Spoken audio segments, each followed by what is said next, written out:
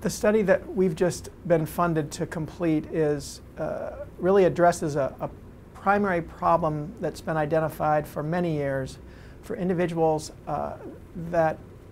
really can't get access to specialized brain rehabilitation services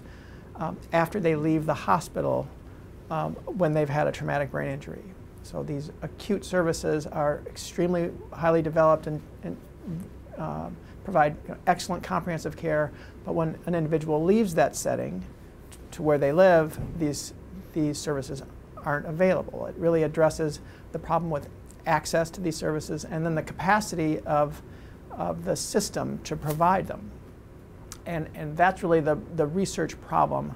that we're addressing with this study. We want to connect with these individuals remotely after they leave because access is such a problem,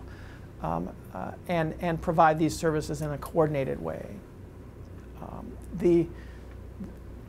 study includes individuals that are hospitalized for traumatic brain injury in Minnesota, Iowa, North Dakota, and South Dakota. And these areas of the country, the upper Midwest, has a really high density or high numbers of populations of individuals that have a high risk for having problems with access. And those are elderly individuals, individuals in rural areas, and Native Americans. And so our goal is to connect with these individuals in multiple different ways to try to work in partnership with their local providers and using the model of care and the resources that we've developed here at Mayo Clinic. But Mayo Clinic is also a pioneer in using electronic communication technology to provide and coordinate care remotely. So we will be connecting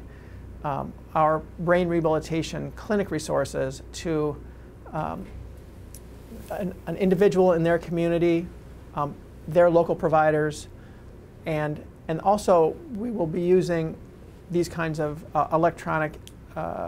communication technologies to connect them with each other, so there can be peer support and educational